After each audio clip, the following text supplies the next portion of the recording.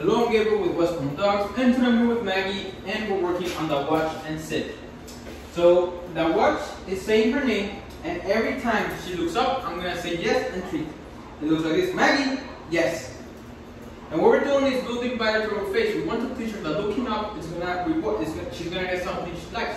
Maggie, yes. Maggie, yes. I like your focus. Maggie, yes. Maggie, yes. And also we're teaching her that every time we say her name, she has to look up. I really like her focus. I like that even if she's distracted, I say her name, she's gonna look at me. Maggie, yes. That's very good for her. If I say her name and she doesn't look at me, what I'm gonna do is put that treat in front of her nose, beside my head, say yes and treat. Maggie, yes. And that's very good for Maggie.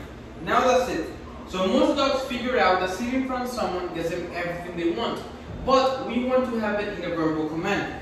So I'm going to throw a piece of food, Maggie gets it, now I'm going to call her Maggie. Maggie, sit, yes.